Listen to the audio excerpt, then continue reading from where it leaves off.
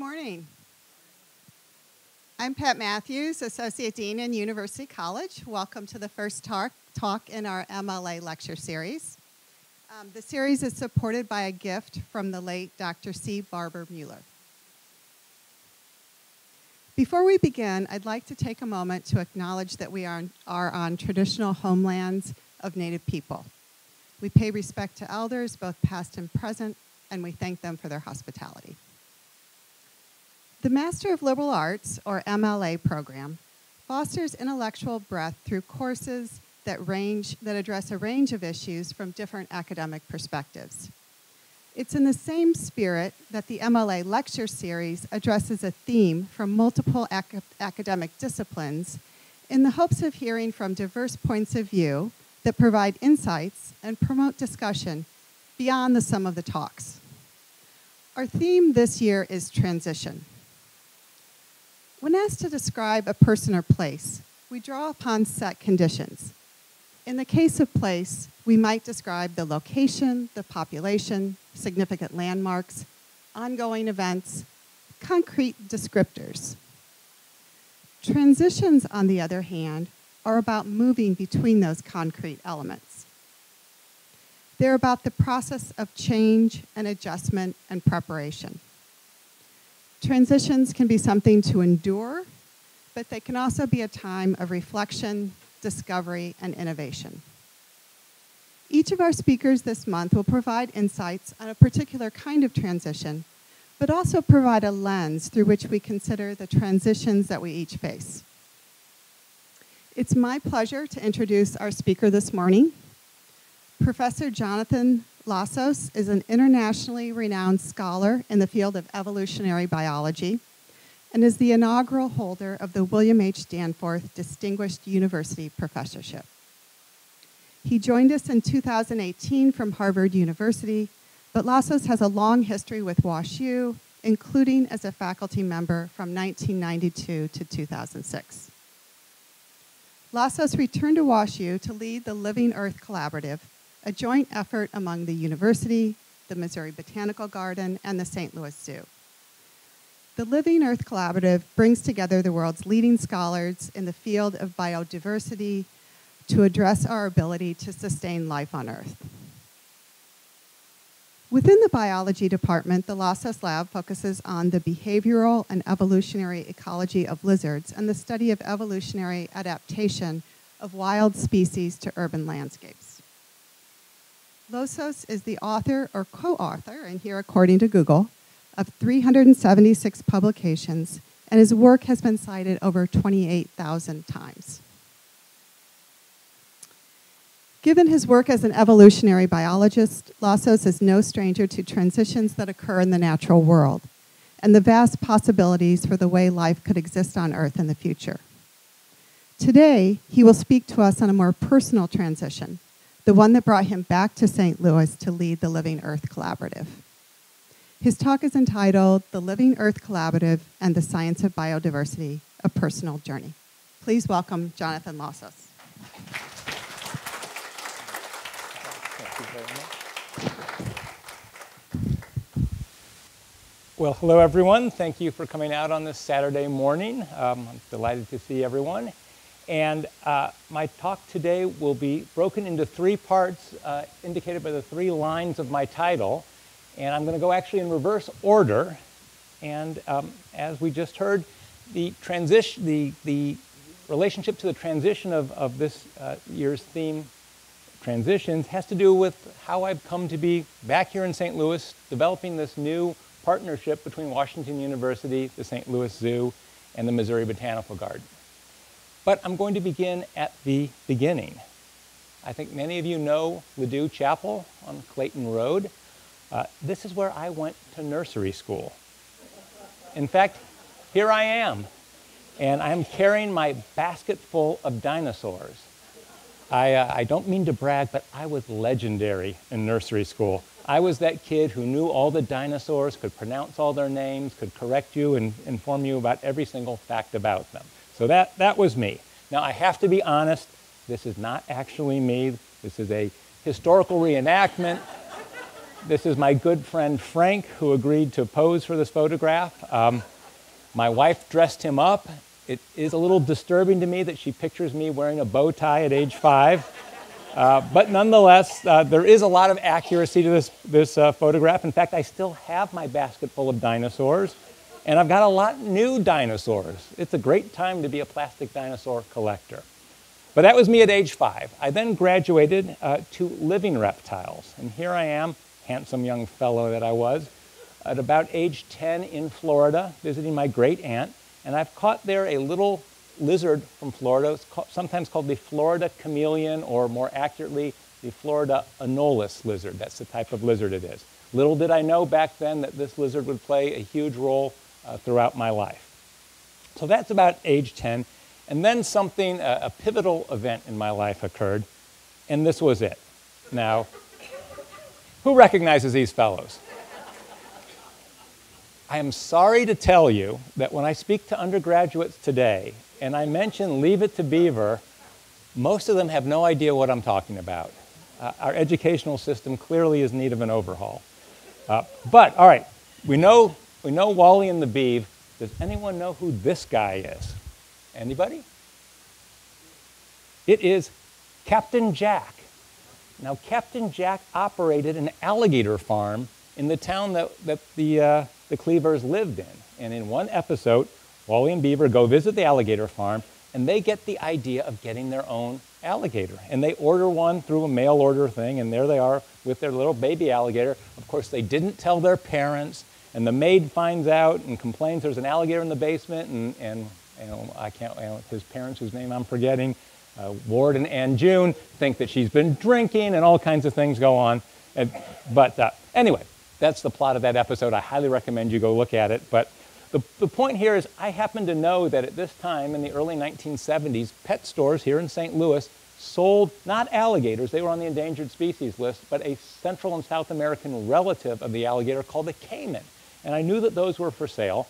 And so I started bugging my mother, can I have a caiman as a pet? Now, I know some of you know my mother. She's not the sort of woman who likes to say no. So she came up with a different plan. She said, we'll ask a family friend, Charlie Hessel, whom many of you know, the former director of the St. Louis Zoo. We'd ask him what he thought of the idea. And I figured my mom would let him put the kibosh on the plan. So for weeks, I bugged my father, and every day when he came home, I said, did you talk to Mr. Hessel? Did you talk to Mr. Hessel? And one day he walked in the door and said, I spoke with Mr. Hessel. He says it's a great idea. It was how he got his start in herpetology. So my mom was stuck, and soon I had baby caimans. This is a sign. During the winter, we kept them in the basement. This is a kiddie swimming pool. In the summer, we bought a horse trough and put them outside. Now, it's a little known fact that alligators actually make pretty good pets. That if you raise an alligator from a baby, they'll be quite docile. Maybe not affectionate, but they're very safe, and they're fine pets. Caimans, not so much. They are nasty little animals. They bite always, and very quickly I had to wear ski gloves to handle them. So that's just their personality. But they were fascinating little animals, and it really sparked my interest in the study of animal behavior in the field of herpetology, which is the study of amphibians and reptiles. And so I got more and more interested. And I do want to point out at this point that I got assistance as I was in high school from a professor here at Washington University, Owen Sexton. I don't know if any of you know him. Sadly, he died a few years ago. He was a wonderful man, a great scientist, and he was very generous with his time for a high school student with an interest in herpetology. And so I did a high school project, which he helped me with in high school. This is me in my high school senior yearbook. I had a lab full of lizards. I did a little experiment. Now, they were, again, these anolis lizards that I had caught in that earlier photograph, just because they're very common in the pet trade. They were easy to get a bunch of them to do an experiment on. I do want to point out that I was extraordinarily fortunate to have a wonderful set of teachers. I was in the Ladue School District, had great science teachers who fostered my interest, great teachers in English and math and so on, some of whom are friends to this day. I don't know if anyone knows Ann Mandelstam or Hank Kaufman or Bill Heide, who sadly died recently. Anyway, I was very fortunate to have a great high school education that prepared me to learn and to study science. I also spent that time working at the St. Louis Zoo and the Children's Zoo during the summers and on weekends, and that was also very influential. So off I went to college with the idea, I'm interested in animals, I'm interested in ecology and animal behavior, and I'll study it and see how much I really like it. Well, I went to Harvard University as an undergraduate. It turned out that the retiring professor of herpetology there was a man named Ernest Williams, who was the grand old man of anolis lizards. He was the world's expert, and he was the one who really put them on the map academically. And so I ended up working with him and his graduate students.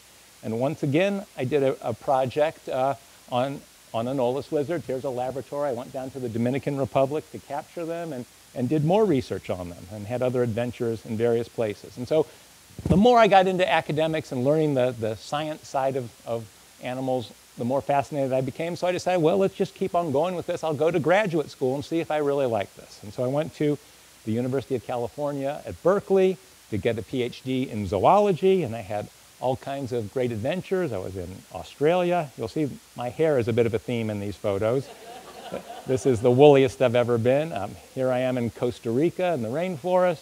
In Puerto Rico, the facial hair is gone. It's back here in Jamaica. We won't discuss what's going on, but these were actually field assistants. And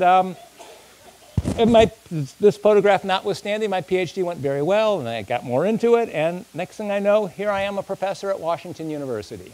And I should point out that academia is a great in many ways, but one of the downfalls of becoming a faculty member or professor is when it becomes time to get a faculty position, you really don't have a say on where you're going to live. You apply for jobs wherever they show up that you're qualified for and hope that you get something. And so I couldn't just say, I'm going to come back to St. Louis to be a professor, because, I mean, how many universities are there here? You can count them on one hand almost. But by good fortune, a position opened here in the biology department, and I got it. And here I was in 1992, and I have to point out my love of the blues goes back a long way. You can see I didn't just jump on the bandwagon last year. But anyway, I was delighted to be back in St. Louis for many reasons, and among them was the fact that my family has a long history at Washington University. This is the 1913 Washington University football team, and this is my grandfather, Emanuel Werner, who was, I'm told, not a standout player, but he was on the football team. My mother was a graduate of the class of 1954 and has been involved with the university ever since. My uncle, who many of you may have known, sadly passed away very recently, Charles Werner, was a graduate in engineering. In a more recent generation, my niece, Hannah, graduated just last year. And I can tell you, from her perspective, she got a wonderful education here. And she's off in California now working in their environmental protection agency. So finally, I want to mention my father, who has no connection to Washington University, but since he's here in the front row and some of you know him, I would mention him as well. So anyway, here I was, Washington University, a new faculty member, continuing my research. Things continued to go very well. My research took me to all kinds of interesting places, Baja California, New Zealand, Cuba, the deserts of Southern California and Africa and so on. And I must say I had a fabulous 14 years as an assistant professor, actually went up the ranks to become a full professor. And Washington University was a wonderful place. Everything was going great. And then Harvard University came knocking, and they offered me a position. And it was a very difficult decision because I was very, very happy here. It was great, but yet it was Harvard. And Harvard has one thing that we do not have here, and that is they have a natural history museum. In fact, one of the great university natural history museums in the world, the Museum of Comparative Zoology. And so they were offering me not only a tenured faculty position at Harvard, but the opportunity to be the curator of herpetology in this natural history museum. And ultimately, although it took me quite a while to make a decision, I decided this is something that I just can't pass up, that if nothing else, the rest of my life, I would wonder, what if? And so I did accept the position and moved up to Cambridge in 2006. And it went great. I did miss St. Louis, but it was a wonderful place to be, and both intellectually and personally, it was good. And so you might well be asking yourself, well, it's Harvard, there's this natural history museum, what's he doing back in St. Louis? And a couple things. Number one is I must say that I was extraordinarily honored to be offered the to be the inaugural William H. Danforth Distinguished University Professor. To be honest, I was told this after I had agreed to come here, and so it was just an add-on, but what an incredible honor that is. And it's been a great thrill to get to meet Dr. Danforth, who, as you know, is still alive and still reasonably active. And anyway, that was a great honor. But the real reason that drew me back here was the new Biodiversity Center, the Living Earth Collaborative, where I was asked to be the founding director to get this established. And so this was truly an opportunity to do something that I'd never done before. And the Living Earth Collaborative is a biodiversity center, so all about plants and animals, and that is a partnership between Washington University, the St. Louis Zoo, and the Missouri Botanical Garden. I'll be talking about that in just a moment. So this is my history. This is why I'm here. These are the transitions that bring me back to help create the Living Earth Collaborative. But you might ask, why, in some sense, not only coming back to St. Louis to found this, but lizards have been very good to me. I've spent my life studying them. They're fascinating animals. I'll tell you a little bit more about them in a few minutes, and hopefully you'll agree. And I've spent my career mostly, as most science faculty do, doing research on them. Why make the transition out of the laboratory to be an administrative position? Now, I do want to be clear. I'm still doing research. I have a lab here in McDonald Hall. But a substantial amount of my time is doing something I've never done before, which is running a center and trying to build it from the ground up. So why do that? And so this is where I make a transition in the talk to the second part. And we're going to start on, sadly, a bit of a somber note. Many of the iconic animals that everyone loves, tigers, elephants, and polar bears, by the time your great-grandchildren grow up, they may all be gone. They are all seriously threatened with extinction. It may well be the case that your great-grandchildren, to them, these animals are no different than dinosaurs and woolly mammoths, things that they know only from museums as skeletons or stuffed animals because they no longer exist. In fact, in the last commencement at Washington University last May, Chancellor Wrighton identified the loss of biodiversity as one of the 3 great challenges facing the world today. And he was absolutely right about that. A recent report coming out of the United Nations said that 1 million species of plants and animals may be threatened with extinction. And in fact, quite regularly, we read bad news that, for example, 8 species of birds from Indonesia confirmed to be extinct. Or, in fact, every time I give this talk, I update the slide because something new has been reported. In this case, it was just 3 weeks ago, the Chinese paddlefish, this very large fish from the Yangtze River, is definitely gone. And trends in other ways are not good as well. Last year, there was a report that the number of birds in North America has declined by 29% in 40 years. That amounts to 3 billion birds fewer now than there were just 40 years ago. And what these lines show is different types of birds, and it basically says wherever they're living, this is how much they've decreased. There's only one sort of bird that's doing better. That's the ones in the wetlands. That's ducks. We manage ducks because people like to hunt them. Other than that, all types of birds are declining. An international group whose job is to monitor nature has found that across the board, different types of plants and animals are in danger. This is the percentage of birds, of mammals, of coral reefs, the percentage of species that are threatened by extinction. And as you can see, it's a high number and a fairly consistent number for all the different types. And entire ecosystems are threatened. To be honest, I thought this was the worst news I was going to hear in a long time. This is from The Economist last August, a concern that the Amazon rainforest could actually go away, that there are these tremendous fires that are happening every year, combined with drying out.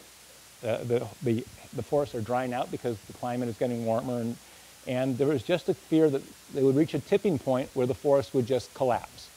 And I thought, this grabbed a lot of attention. The cover of The Economist. I thought that was just horrible until just recently what's going on in Australia with the bushfires, which is just, it breaks my heart to read about it. And just for context, we read about the fires in the Amazon. At the same time, there have been fires in Southern California. It turns out the amount of area of both of those burned is about the same. The amount of area that has burned already in Australia is 8 times as great as what we've been reading about in the Amazon and Southern California. It's an area that is almost the size of Costa Rica. The country of Costa Rica has burned this year, and they're still in the middle of their fire season. I have to say it's a little astonishing that we read all about the bushfires and suddenly it's disappeared from the news. Well, here's your update. It hasn't stopped. In fact, there's a state of emergency in Canberra, the national capital of Australia, right now. So the bushfires are continuing, and enough already. There are estimates that 500 million animals have died in these fires. Several species, such as the kangaroo island dunnart, a small rodent-like marsupial, very likely are extinct because their entire known range has burned. And so it's very possible that they're all gone. So, all right, this is dismal. I'm sorry to tell you all this, but it is actually quite a bad situation. Nonetheless, I do want to point out that this report that said that there were 1 million species in danger of extinction, it did say at the bottom, it's not too late, that if we act now, many of these extinctions can be averted. But to be very clear, now is the time to act. And in fact, there is some good news that comes along. For example, in Yosemite National Park in California, the red-legged frog had disappeared, but through concerted action to take care of the problems that had caused it to disappear, they've been returned to Yosemite and are now becoming much more common. Just an example of that we can reverse the tide. Or in India, they have gone to great efforts to save the tiger, and the population of tigers is now increasing. Or one that I'm sure you are all concerned with, the running buffalo clover, a small flower here, was thought to be extinct, and then it's been found and is actually recovering its population. And going back a little ways, the American eagle and the American alligator, these were the reasons the Endangered Species Act was originally passed, to protect them. Well, we've done such a good job that they no longer are on the Endangered Species Act. A clear example that if we really put our minds to it, we can preserve these species. And so that's the reason for the existence of the Living Earth Collaborative, to try to address the issues, to help study scientifically all aspects of biodiversity and work towards its preservation. Now, before getting to telling you about the Living Earth Collaborative, I would like to spend a few minutes talking about what biodiversity actually is and how we scientists actually study it. And if you look up biodiversity online or in a dictionary, you'll find there are lots of different definitions, some of them extremely long and complicated. But at its heart, biodiversity is actually a very simple concept. It's simply the variation among living organisms in the world around us. That is the variety of plants and animals and microbes, both the variety within species. As we look in this room, we can see some of that variety, and the differences among different species. As you may have gathered, as I've basically told you, I've spent my life studying lizards, and particularly this type of lizard, the anolis lizards. And so I'm going to give you a few examples of research that I have done and people in my lab have done as an example of the variety of different approaches people take to study biodiversity. But the first question is, why this particular type of lizard? And the reason is simple, that these lizards, called anoles because they're in the genus Anolis, occur throughout tropical regions of the New World, throughout from the Amazon on north, through Central America, Caribbean islands, and up into the southeastern United States. And there are actually 400 species of these lizards. And so they're a very successful group in terms of their evolutionary diversity. There are many other types of lizards and other organisms that have the same distribution, but there aren't nearly as many species. So this species has been very successful, and so we can study them to try to figure out why they are so successful. And then to study particular species to understand how each species has adapted to the particular part of the environment in which it occurs. I do want to point out that anoles are distinguished by two characteristics. One, as you can see here, is the presence of an extensible structure underneath their throat, sometimes called a throat fan or a dewlap, that they can stick it in and out, that they use to display to each other. All males have a dewlap. In some species, the female has a dewlap. In other species, she doesn't. The other feature we'll get to in a minute is they have sticky toe pads that allow them to climb up smooth surfaces. Well, the first question we might ask is, what is the evolutionary history of these lizards? How did they change through time to come to be like what they are today? Now, to ask that question about the evolutionary history, what sort of data do you think you would want to have? What sort of evidence would inform us? Fossils, yes, that's the standard way of looking at change through time. Well, unfortunately, little lizards do not fossilize very well, particularly in tropical regions where they live, because basically what happens is they die and they rot too quickly to be, for a fossil, the way a fossil forms is something falls to the ground or falls into a lake, gets covered by sediment or dirt, and then turns into a rock. But little things, particularly in the tropics, rot too fast. And so, in fact, we do not have any traditional fossils of that sort. But we do have one sort of fossil, and here are some of them. These are baby lizards preserved in amber. Now, has anyone here not seen the movie Jurassic Park? That's the response I get. If you recall Jurassic Park, you remember first what amber is. Amber is the sap from a tree that is exuded and solidifies and turns into a hard enough material that it remains that way for millions of years. And in the movie Jurassic Park, perhaps you recall where they get there. So the way you get something like this is as the sap is oozing out of the tree, some unfortunate animal runs over it or lands on it and gets stuck and then gets covered up by more ooze and gets preserved to eternity. And as you recall in Jurassic Park, they were trying to buy little mosquitoes that had landed in the amber and, in theory, had dinosaur DNA in their stomachs. So if you recall the movie, the lawyer, you remember the scene where the lawyer, who later gets eaten by the T-Rex in one of my favorite scenes, he takes a raft up to the Dominican Republic to go to the amber mines in the mountains of the Dominican Republic. It turns out those amber mines actually exist. They don't look quite like they did in the movie. And more importantly, the amber from those mines is not from the Jurassic period. It's actually about 20 million years ago. So the movie should have been called Miocene Park. But that's a different story. Anyway, there's these amber 20 million years old.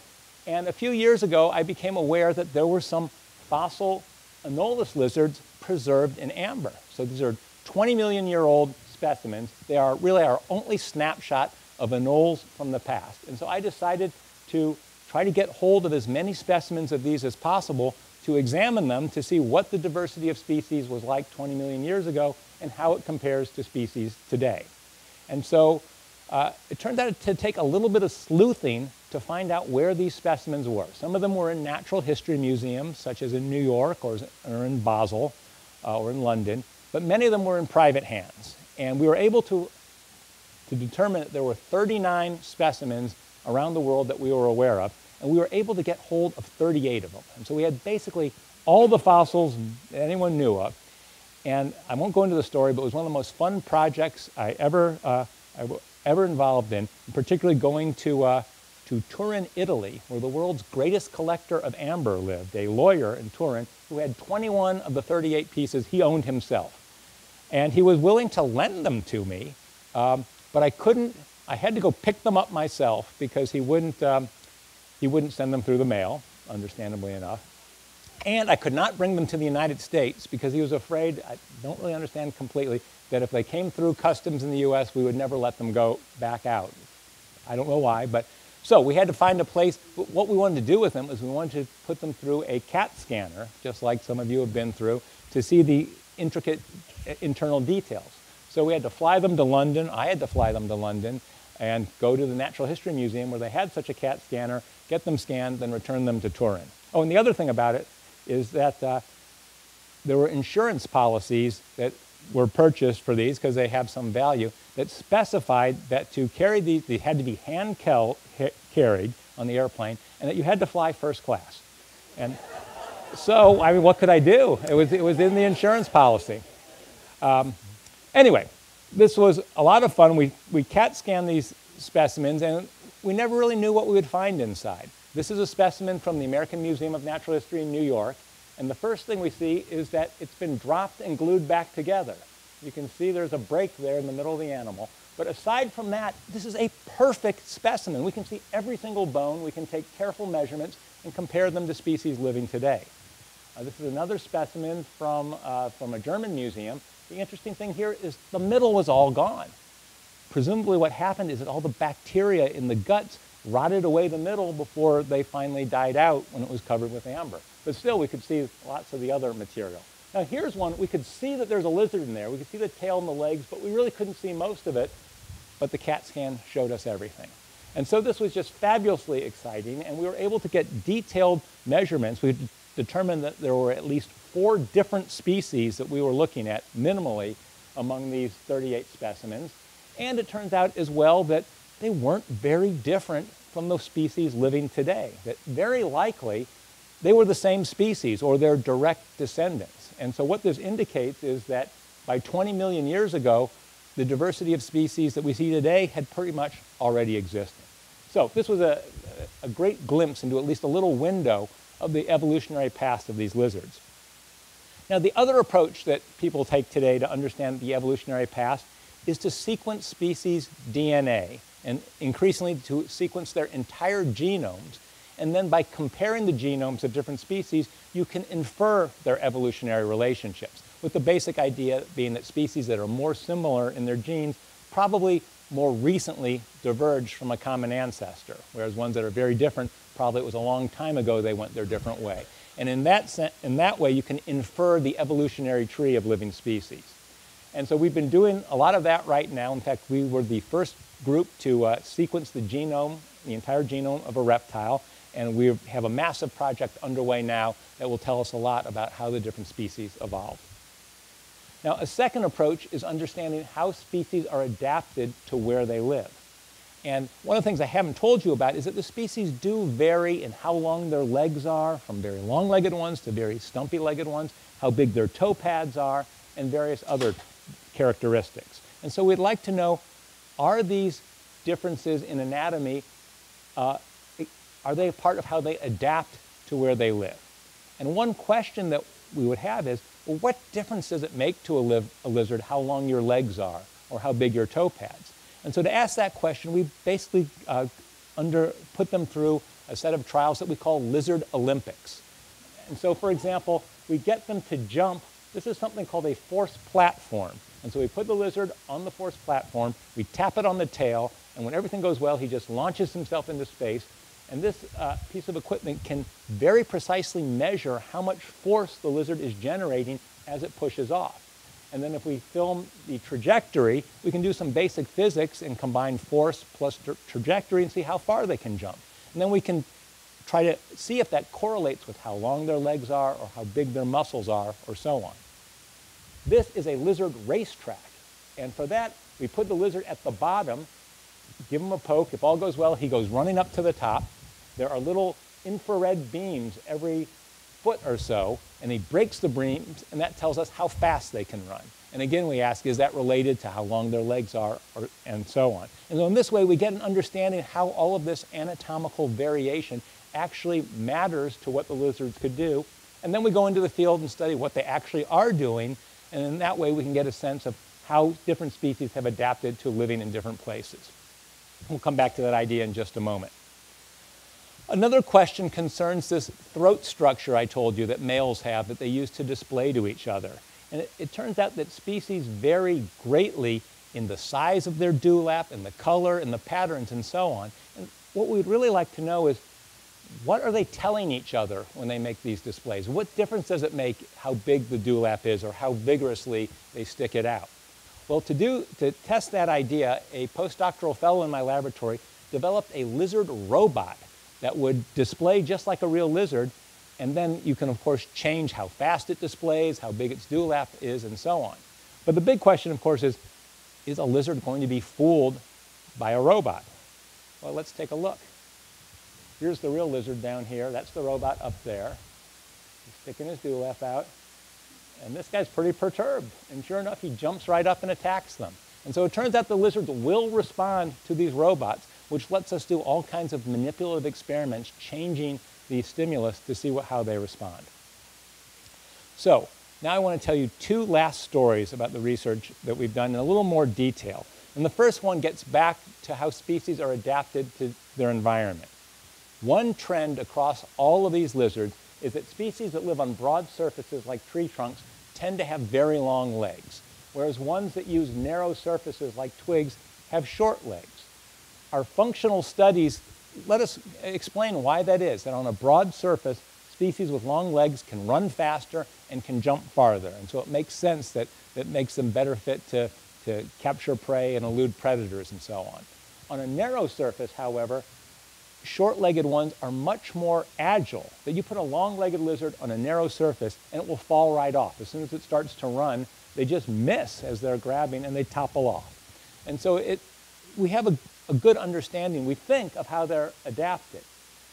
Yet, this is all really a correlation. You know, broad surfaces, long legs, narrow surfaces, short legs. As we all know, correlation does not prove causation. What we would like to do is to use the gold standard of the scientific method and actually do an experiment to see whether we can test this idea.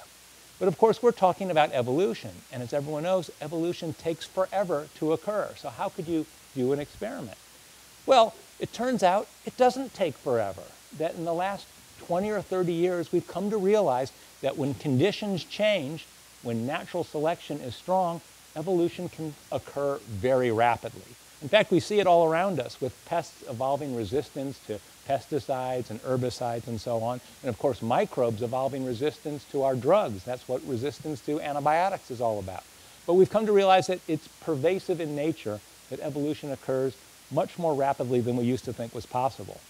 What that means as a corollary is that we can actually do experiments on evolution, alter conditions, and expect that we might get a result within a couple of years. And so to my mind, this is one of the most exciting areas, certainly in evolutionary biology, but I would argue in all of biology or even all of science, that we can actually do experiments in the field on evolution. And so that's just what we've done. What we did in this case is we took some lizards from an island in the background, this is in the Bahamas, where they lived in a forest, and they used big trees, and they had long legs, just as we would expect. And we transplanted them to these very tiny little islands that had nothing but scrubby vegetation, just a bunch of little bushes, and so forced them to use very narrow surfaces. And so our prediction was that if our understanding was correct, that over time they would evolve to have shorter legs to adapt to living in their new conditions. And here's what we found. Over the course of just 3 years, this is how long their legs are, you can see all 7 populations evolved shorter legs, just as we predicted. And so we had shown that, in fact, they were adapting, they were evolving over a very short period of time in the predicted direction. Now, the one thing I would add is this type of work is continuing, and now with our ability to sequence the genomes, we're hot on the trail of actually finding the genes that regulate how long their legs are, and we hope before too long to actually show at the genetic level the changes that have occurred that have led to having shorter legs. But that, you'll have to come back in a few years to get the result from that. I want to tell you one last story about research, and this is, along with the amber lizards, my favorite project ever. And it has to do with this peculiar lizard from Ecuador called the horned anole. And it's called that because it has a horn on its anole, very unusual, on its nose. It's got a horn right there, very unusual. This is a species that was discovered in 1954. It's in the mountains of Ecuador on the Pacific side at about 4,500 feet in the cloud forest. And it was discovered and 2 male specimens were found. And so these scientists wrote a paper on it. And then over the next 10 years, 4 more specimens were found. So we had 6 specimens, interestingly, all males. And then the years started to go by. No more horned anoles were found. We began to think that the species might be extinct. It was only known from a very small area in Ecuador. Maybe something had happened and they'd gone away. And then in 2005, this. Now, I'm a little embarrassed as a herpetologist to tell you this, but this specimen, living specimen, was found by a bunch of bird watchers. Very embarrassing. They were on a nature tour in the Andes of Ecuador. They were driving their minibus, and there one was in the middle of the road. And so they stopped, got out, saw it, picked it up, took a picture. It's not clear that they knew what they had found, but they put the picture on the internet, and some of us who did know its significance saw that and said, the horned anole still lives. Very exciting. Of course, this begs the question, what was the arboreal lizard doing crossing the road? We don't know the answer to that. So a colleague of mine from the University of New Mexico is a specialist on finding hard-to-find lizards. And he went down there to see if he could find them. And he knew that the trick to finding them, these are lizards that are active during the day. At least we presume, because all anoles are active during the day. The trick is not to go looking for them during the day, but to go looking for them at night. Because what these lizards generally do is they sleep in the trees. What they will do is they will get to the end of a branch and sleep on the very end of the twigs or on a leaf in a at the very end of the vegetation. And the reason they do that is that if anything is coming to eat them, like a snake or a rat, it will cause the branch to vibrate. They will wake up and jump off and be safe. A great strategy, except it doesn't work for bipedal organisms with flashlights. And so what you do is you go out with a really powerful flashlight and look for this tiny lizard on the end of a branch. And you have to be really good to know what you're looking for because they're small and they're often way up in the tree. But in fact, they were there. That Steve Poe and his team found them in the forest there. He said they slept 30 feet up, but they found them. Now, at this point, so the species actually, it's in a small area, but it's not that rare where it occurs.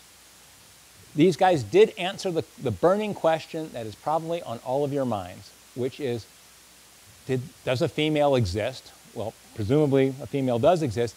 Does she have a horn?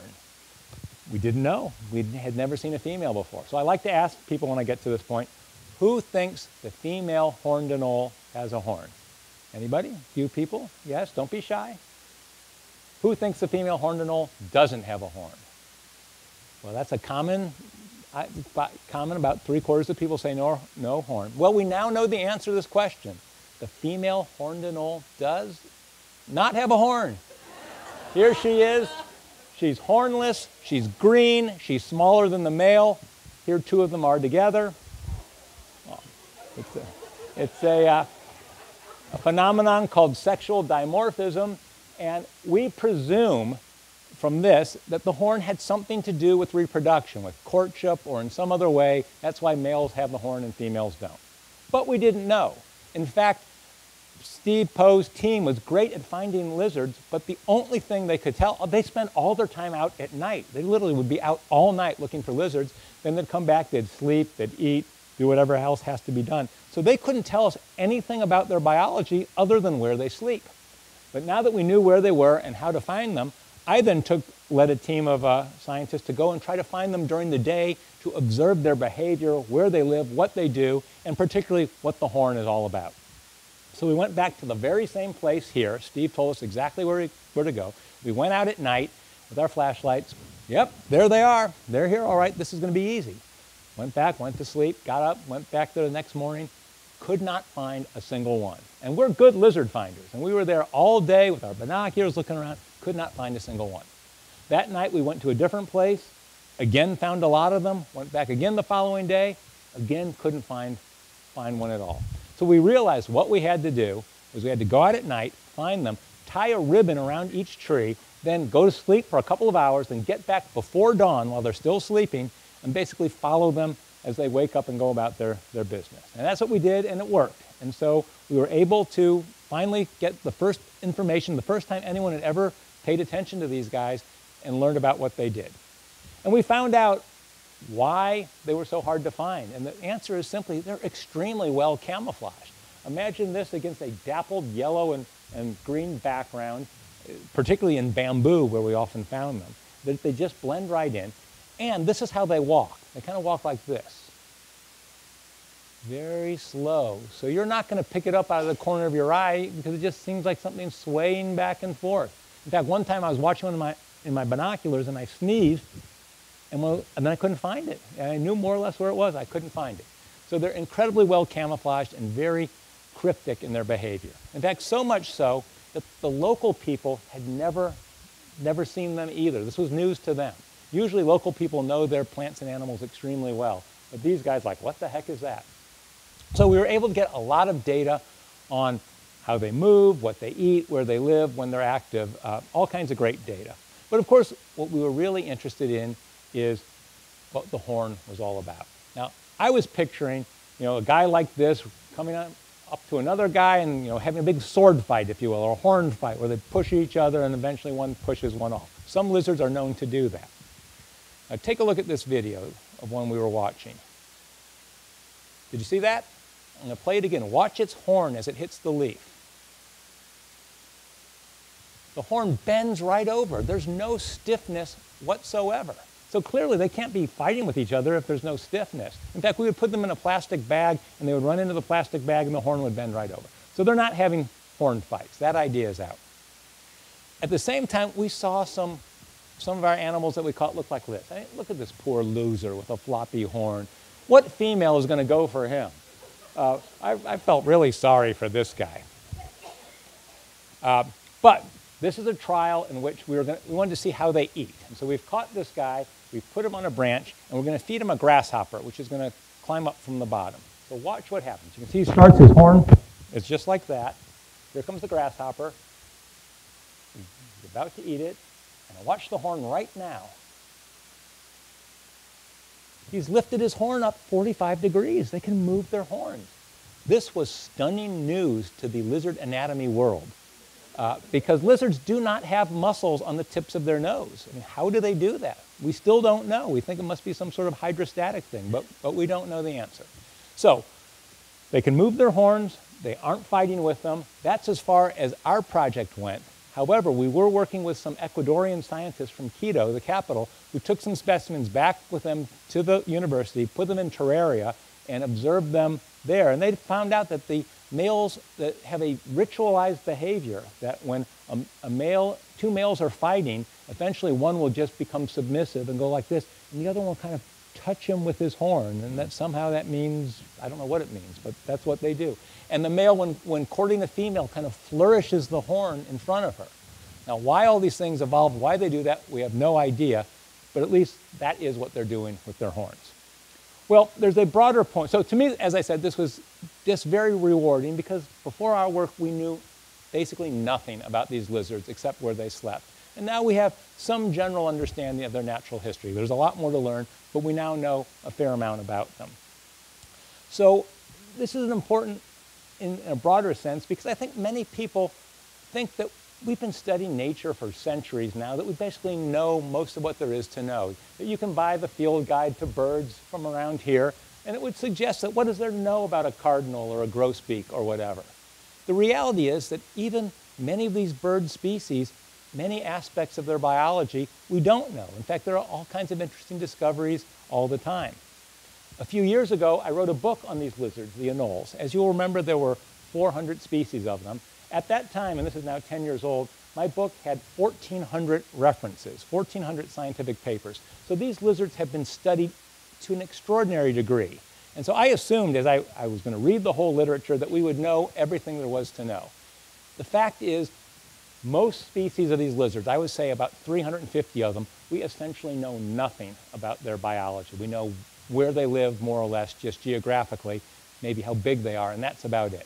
I would say there are maybe 10 species that we know a lot about. And even then, there are lots of gaps in our knowledge. The point is that much of the natural world is still unknown, that we're still very much in an age of discovery of the diversity of the biological world around us. And, I mean, this information is of interest not just for curiosity's sake, but in these times increasingly because species are threatened by all the different ways that we are changing the world. Of course, deforestation is a dramatic effect, but the climate is changing, it's getting warmer, the weather patterns are changing, we're putting chemicals into the environment, we're introducing new species that didn't occur, many different changes. If we want to try to figure out how to help species, well, the first thing we need to know is what are their needs, what are their lives like? And so now more than ever, it is crucial that we continue to gather information on the basic biology of the world's species. And that, of course, is the segue to the last part of the talk about the Living Earth Collaborative, this new partnership between Washington University, the St. Louis Zoo, and the Missouri Botanical Garden. I don't think I need to spend much time talking about these great institutions. We all know the Missouri Botanical Garden. What you may not know is that it is generally considered to be one of the 3 great botanical gardens in the world. the other two being in New York and London. And they have that reputation not just for the beautiful grounds, but for what goes on behind the scenes. At the Missouri Botanical Garden, they have 45 PhD researchers on staff. It's one of the great botanical institutions of scholarship in the world. Every year, their scientists go around the world, they collect new specimens, and every year they describe 200 to 250 new species not previously known. They have an herbarium, which is essentially a plant museum, that has 7 million specimens in it. It is the largest plant herbarium in the world. So the Missouri Botanical Garden is, as I said, one of the great institutions for botanical research and knowledge. We all know the St. Louis Zoo and what a wonderful place it is. It keeps on getting better with new exhibits. Now they've just bought this North Campus, which in a few years should be a spectacular new institution. But what you may not know is what goes on behind the scenes in their research and conservation efforts.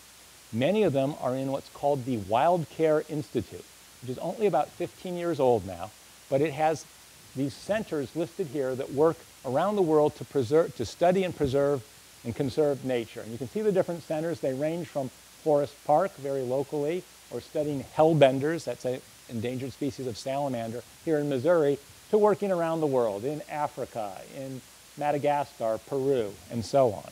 And in fact, just in the last year, they've opened up another 5 centers. So it is a spectacular program conserving species. And I should say, although some of the work occurs at the zoo itself, breeding endangered species or learning about them, most of that work occurs out in the field in these various places. So the zoo is also a great center for conservation and research as well. And then there's Washington University, which has a long and rich history of biodiversity research. Now you'd expect it to occur in biology or in anthropology, which is the building we're in here, where the people who study monkeys and human evolution occur. But in fact, there's also biodiversity researchers basically scattered throughout the university, in philosophy, in political science. There's a woman in the business school who leads a trip every year to Madagascar, taking a bunch of undergraduates and business school students to work on issues around environmental sustainability and how that relates to nature. The medical school has lots of labs doing basic biodiversity research. Engineering school, surprisingly, has some people doing this. In social work, there's a woman who studies rural development in northern Kenya.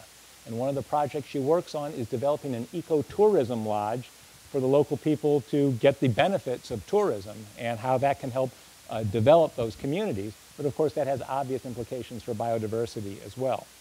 We also have in landscape architecture a number of people working on the city of the future, in which nature is an integral part. And finally, our Tyson Research Center, which in the last few years has just blossomed into a fabulous facility where researchers from across the country come to do research on forest ecosystems, particularly forest ecosystems at the city nature interface, where Tyson is out 44, just past where St. Louis, the city ends. So the idea of the Living Earth Collaborative, we have all of these 3 institutions with great strengths in biodiversity, and essentially the idea is to have them work together. It sounds kind of trite in a way, but it's to make the whole greater than the sum of the parts.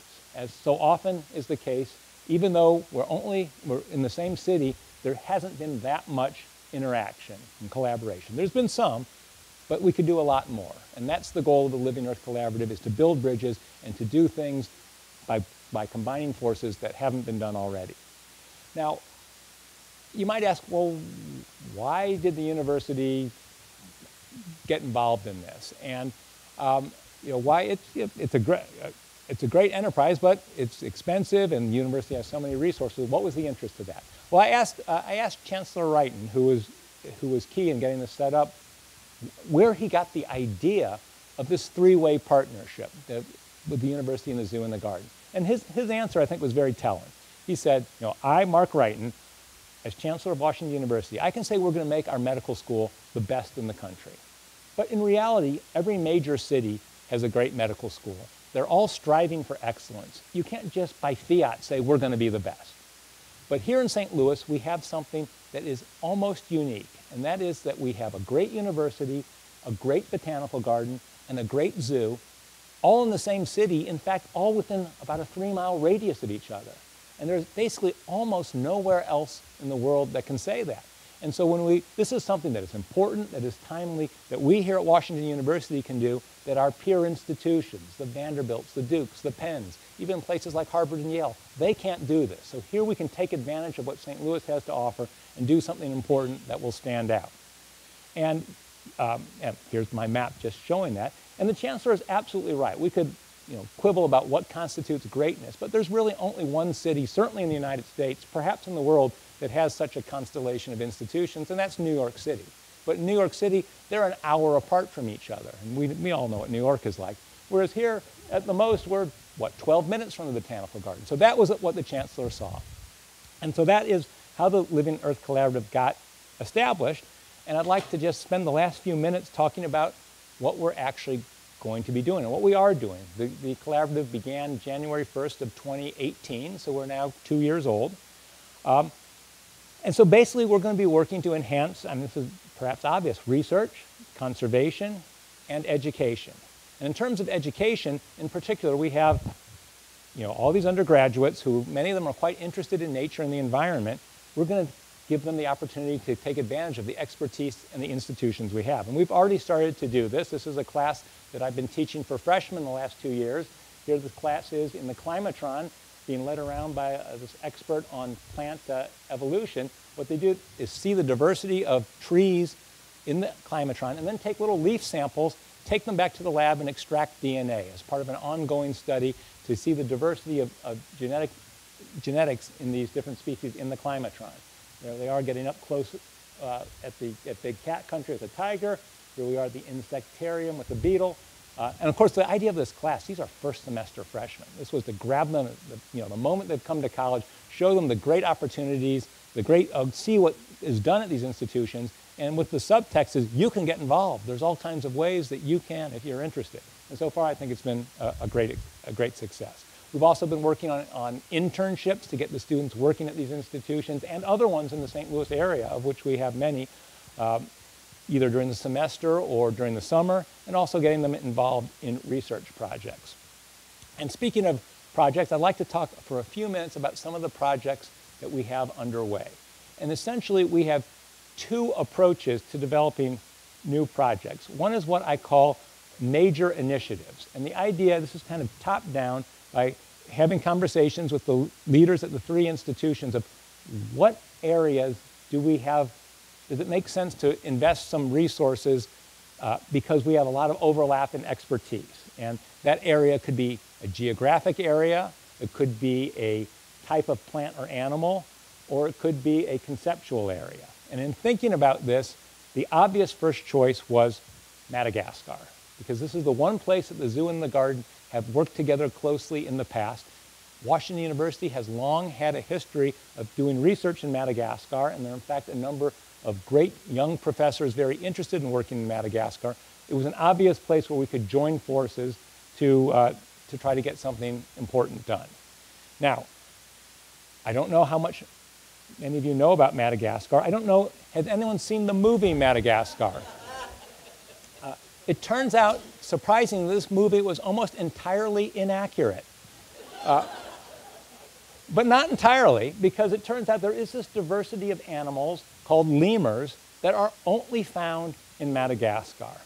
And in fact, Madagascar has many species that are only found there because Madagascar split off from Africa about 80 to 100 million years ago. And so all the species there have been evolving in isolation ever since. So it's got a unique fauna and flora. And for this reason, it's sometimes called by scientists the eighth continent due to its great diversity. But sadly, Madagascar has huge problems. It's one of the saddest countries in the world. It's on the bottom of all indicators in terms of economic development and the rates of it's on the top of the things you don't want to be on top of. Deforestation, they've lost 90% of their forest already. They had bubonic plague last year. They have all kinds of illnesses. It's a very sad place. And so it's an area where great biological diversity and great peril. And so we've developed a project to focus on lemurs and figuring out how can we study the lemurs to learn more about them and use that knowledge to identify areas that can be protected that the lemurs can be protected in. And the good news is if you protect areas for lemurs, you're protecting everything else that lives in those areas as well. And so this was the obvious first step, and we've actually got a project off the ground. We were very fortunate to get a $500,000 donation to get this project going, and it's, in fact, 2 faculty members in this department, in this building, Macmillan Hall, are hiring their staff right now, and the project will begin later this spring. I think it could make a major impact on the ability to conserve Madagascar's biological diversity. Now, in addition, there are some other areas we are just thinking about for major initiatives. One of them has to do with wild canids. Canids are dogs and their relatives, foxes, wolves, coyotes, and so on. It turns out here in St. Louis we have the Endangered Wolf Center. Some of you may know it. It's based out at Tyson. It's Tyson Research Center, but it's not part of the university. It is the world's leading breeder of endangered wolves for reintroduction into the wild. So we have them. We have some faculty at WashU who specialize in canids. And of course, we have the zoo, which has great interest in canids. They've just started one of their new centers, wild care centers, on the painted dog in Africa. So here's just some diversity of canids. We're figuring out exactly what we might do about canids. It may involve the North Campus facility just being developed. They may have canids out there, and there are actually natural canids on that property, foxes and coyotes and others. Another topic of great interest is urban biodiversity. Increasingly, biologists are interested in the diversity that occurs right around us. Some of that diversity is of actual conservation value, but more importantly, this is the diversity that people interact with. This is the nature that many people see, particularly people who don't have the opportunity to go out to Africa or other places. We have a lot of expertise, a lot of interest in many different aspects of urban biodiversity. Just to give you one example, you may not know this, but the number of species of bees recorded in the city of St. Louis is the highest for any city in the world. Now, 2 things about that. One is, it's a little bit sad. It's because there are all these empty lots with all the weeds growing up, attracts bees.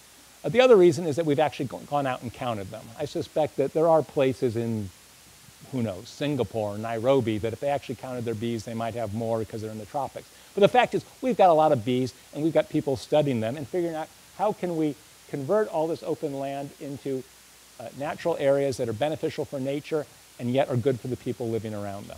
So more generally, a lot of interest in urban biodiversity. This is an area that I'm sure we're going to start working on before long. The other thing we do is what are called seed grants, and they're just what the name implies. The idea is to fund a project, to plant a seed, to see if it can get going, and the idea is we'll give up to $30,000 to researchers. They can start the project, and then the hope is that they'll be able to go get funding from federal agencies or nonprofit agencies or whatever. And so the projects have to be new and collaborative across institutions. And we had 2 rounds of these seed grants. We're about to announce the 3rd competition. And I have to say I've been thrilled at the diversity of projects that we have gotten. So for example, researchers at the zoo and the botanical garden are working on biodiversity in the forests of Ecuador, one of the richest places in the world.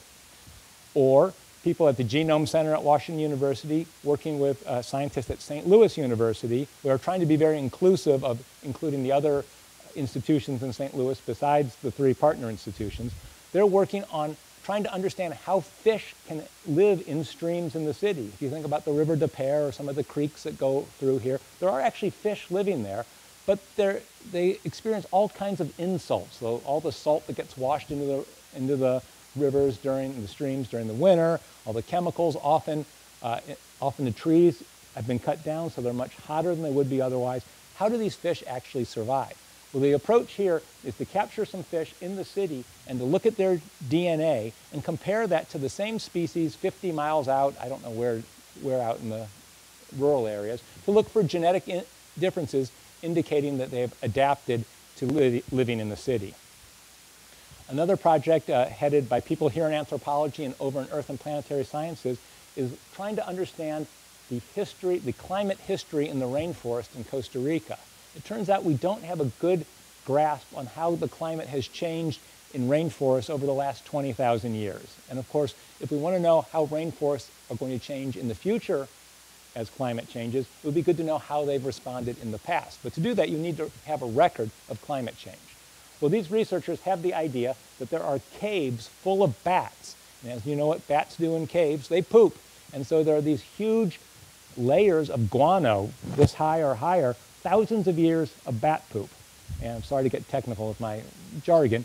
So what they've done is they go to these caves, they take some undergraduates, they all wear protective gear, and they take a core of the guano going down to the bottom, so a multi-thousand year record, and then by looking at the chemical signature in the guano, they can make inferences about how wet it was and what the temperature was. I can't explain to you the chemistry behind it, but that's what they're trying to do. It's never been done before.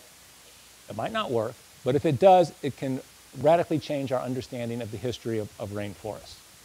So here's just a list of some of the other projects. I'm not going to go through them all in any detail, but you can see they're as diverse as what role parasites play in the ecosystem. This one here is looking at Shaw Nature Reserve, where they're trying to reestablish new endangered species of plants and trying to figure out how to do that. Looking at the genetic diversity of wild grapes, new species of subspecies of monkeys in Africa, and so on. So a very diverse set of projects. That was 2018. In 2019, we have another set of projects, again, very diverse. And what I'm not going to go through these, but what I'm particularly thrilled about is the people at Washington University involved in these projects. As you can see, we've got people from almost every school at Washington University. We've got the Brown School, used to be Brown School of Social Work. We've got the Sam Fox School of Design, Engineering, the Med School. The only school we don't have is the Law School and U College. Law School, I would really like to get some people. We're having conversations. But the point here is, to my mind, if 10 years from now, the only people at Washington University involved in the collaborative were people in arts and sciences, the biologists and the anthropologists, I would be disappointed. And because that's what the university brings to this partnership is the great breadth of knowledge spanning all of the disciplines. And so I'm thrilled to see that we actually are getting involvement from across the university. I will say that as I said, we're about to have our next round of seed grants, and I'm really looking forward to see what kind of proposals we get.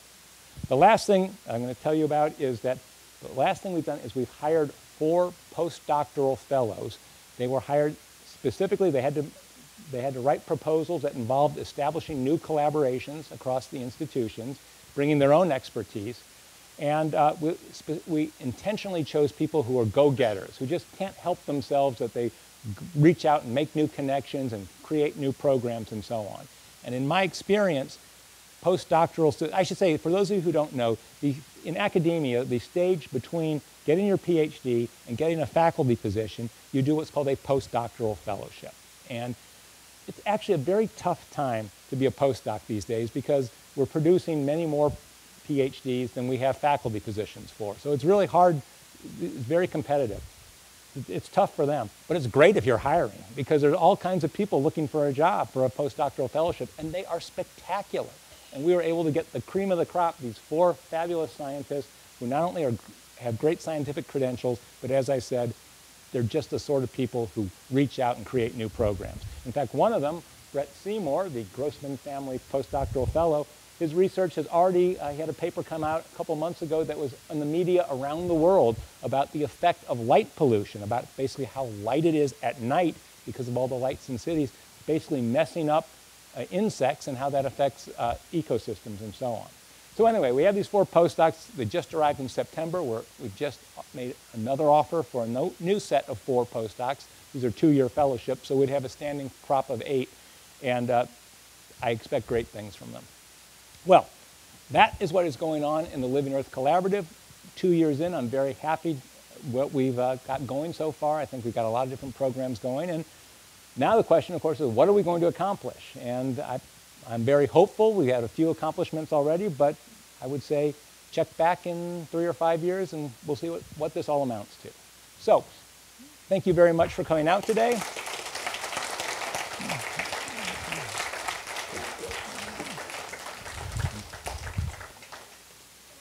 For questions, and I'll pass the microphone around.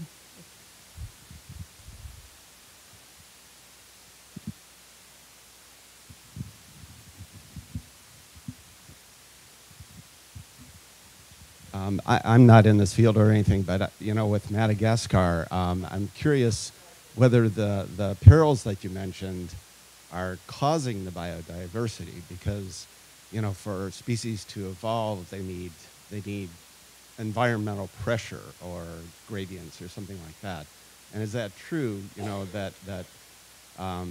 Is that true, first of all? And the second question is there a net loss of biodiversity? Species are going extinct, but then you also mentioned that a lot of the research fellows at the zoo are finding new species. So is there a net loss, net gain? All right, so a couple of different questions. The first question was, I think, as humans are messing things up, is that an impetus for species? Is that why there is so much diversity? Was that the question? Well, not just humans, but any sort of environmental pressure. Yes, so as in the earlier part of the talk, as I mentioned, we now know that evolution can occur very rapidly when conditions change. And so, in fact, some of the areas that are the richest in the world are probably because there is a lot of changing environments. So that is certainly the case. And it's also the case that species going extinct, that has occurred naturally. I think the issue is the pace at which we're changing the environment and the extent to which much of the environment is being rendered just not usable for most species. So, for example, in Madagascar, of which much was forested until 1,000 to 2,000 years ago, most of that forest has been cut down and replaced by, well, agricultural fields in some cases. But the other problem is that the forest, when it's cut down, the nutrients leach out of the soil. So a lot of it is, they can grow crops for a few years and then there's nothing. And so it is not in the near term leading to a replenishment of species. It's mostly just a net loss where the area is becoming just not usable by many species. Now, it is true probably that over the long span of time, what we're doing will lead to the production of new species. For example, when you have, say, a species that used to occur over all of North America, and if it gets then restricted to national parks, given enough time, a population of the same species in those parks may turn into multiple different species. That's how new species arise in isolation. But that takes a long time. The development of new species is a much longer process. Or put another way, there have been major extinction events in Earth's geological history. They're what are called mass extinctions. There have been 5 of them. Life has bounced back each time, but it takes about 5 to 10 million years. And unless we completely destroy the planet, probably 5 to 10 million years ago, life will have rebounded. But that's a long time from now. The other question was, I've forgotten what the other question, net gain or net loss? Well, I mean, I thought you were going to actually ask a slightly different question. We are discovering new species, but these are species that were always there. And so, the number that we know of is increasing, even as the number that we know have disappeared is also increasing. Some people have argued that the other thing we are doing, though, is we are moving species around with all the invasive species that we bring in around the world. There are actually many places that have more species than they used to because the new species we have brought in have more than compensated numerically for the ones that have disappeared. And so some people have argued, what's the problem? The species number isn't changing. The difference is that it's the same species. You have rats and pigeons and the same weeds everywhere. So any given space may have a bunch of species, but we're losing the distinctiveness, the species that were only found in Madagascar or in Australia or so on. So we're homogenizing the world and basically filling it up with the species that can do well in our surroundings. Those are both good points. In the beginning of your talk, you mentioned that some species were almost extinct and they came back. Yes. What is it that facilitates that coming back? Well, there's a couple things. In many cases, it's because we have worked to reverse the problem that was causing them to disappear. For example, the red-legged frog in Yosemite, two major problems. They breed in water. They have tadpoles, as many frogs. Trout introduced to those waters ate all the tadpoles. The trout didn't used to occur in these high mountain lakes. And so by getting rid of the trout in some of those lakes, the frogs were put back there, they were able to reproduce, and also getting rid of some of the water pollution. Or with the American eagle, it turns out it was DDT, that we use DDT to spray on insects. It causes birds of prey to have very thin eggs that when the female sits on them, they would just break. We've gotten rid of the DDT in the environment, and now they're able, and we've also protected them from being shot. And with American alligators, it was just stopping the over-harvesting of them for skins. So in a lot of cases, it's that we just stopped doing what was harming them. In some cases, it may well be that species have evolved to be able to live around us. And one of the great questions that I and my colleagues are interested in is, in what circumstances or how often can species actually evolve to compensate for the changes that are occurring? As the world gets warmer, will they be able to live in warmer conditions? My guess is that some of them will, that evolution will save the day, but probably not for most species because the threats are just so dire, and in many cases the populations have been reduced to such small size that they just don't have the capacity to evolve quickly enough.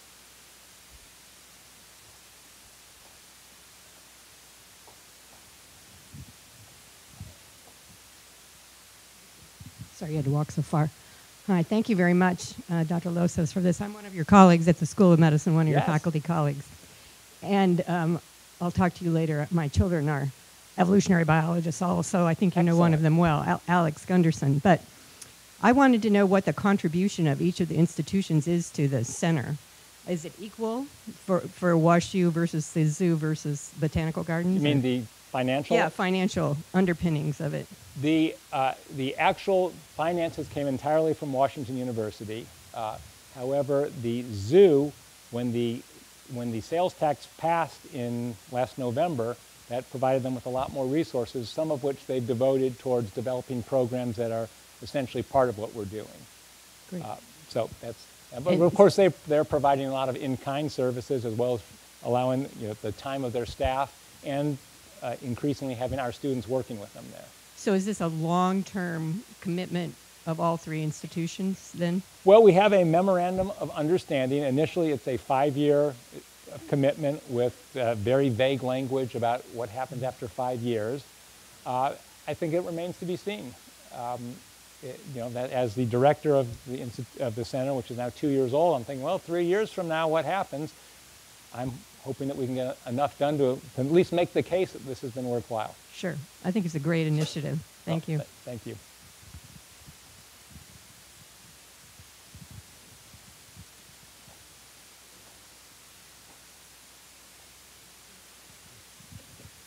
Two questions. We've had good experience with the Environmental Law Center. Is that one of the departments or areas you're working with?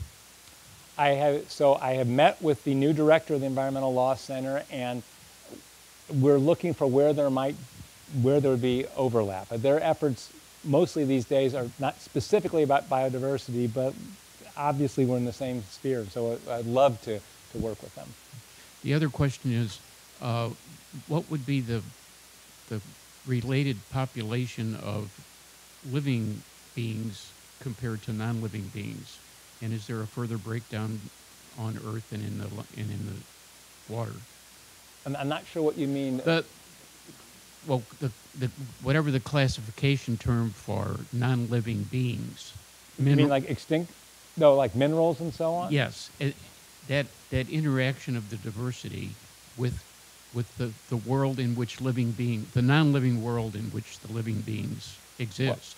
Well, I'm not sure how to quantify it, but there's certainly a field of research that understands how the cycle of minerals and chemicals in the air interacts with the living world, and how it goes back and forth, that living organisms, of course, made of minerals and so on that then get recycled and changed around. And it's very important because, for example, in the oceans are getting more acidic due to carbon dioxide in the air and other reasons, which affects the many animals that have shells, which build those shells out of calcium that they extract from the water. But as it gets more acidic, chemical reactions change, and it's much harder for them to get the calcium. So the interactions, and of course what's happening with carbon dioxide, trees suck it up, and anyway, it is a hugely important area.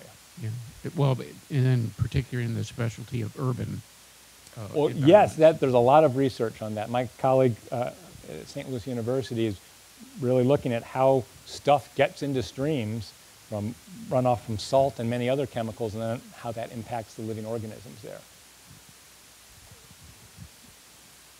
Yeah, my question was probably related to that, and we mentioned the law school also.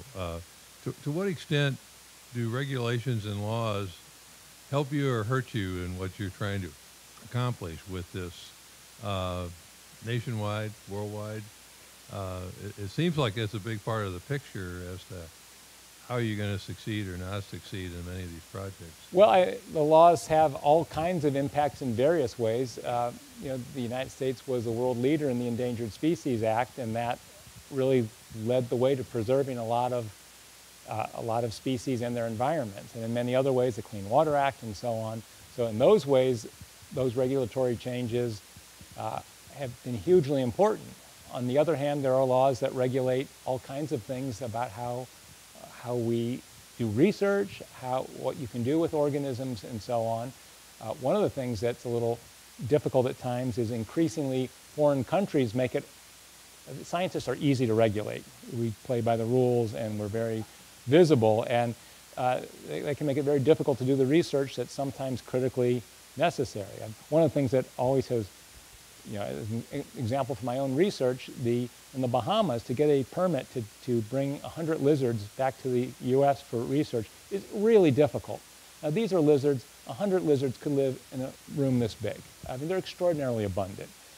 But they regulate that in a very difficult way. Meanwhile, people are building new houses and new buildings willy-nilly with no concern about the much greater impact on the environment those people are doing. So, you know, it can cut both ways.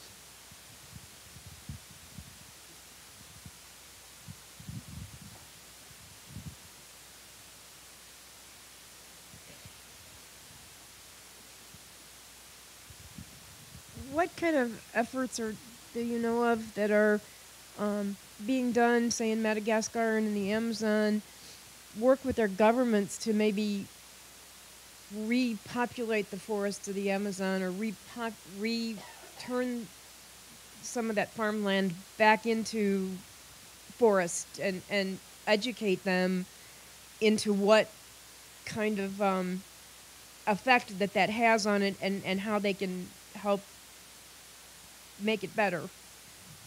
Well, lots of conservation groups are doing just that, that there's certainly a clear recognition that we can't impose our will on other countries, that they have to want to do that. And both the zoo and the botanical garden work around the world, and they certainly work with governments as much as possible. So that is certainly true. And I would add as well that both the garden and the zoo have worked very hard, as well as people here at the university, to train local people at all levels, from just people living there to bring them here for advanced education, so that they can do the work themselves and take the lead. And that's been a major goal of all these institutions. And I should also make a shout out for UMSL's Whitney Harris Ecology Center, which has been a world leader in training tropical biologists from around the world.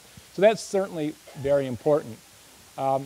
Of course, the flip side of that is we're dependent on the willingness of foreign governments to want to do that. And Madagascar, sadly, has had one coup after the next, and the last few governments have been pretty corrupt and more interested in exploiting what they have for personal gain of an elite few than preserving nature. And of course, recently Brazil had a President Bolsonaro elected who sees the Amazon rainforest as dollar signs. So, you know, we certainly try to work with governments, but we're also at the mercy of what those governments are interested in doing.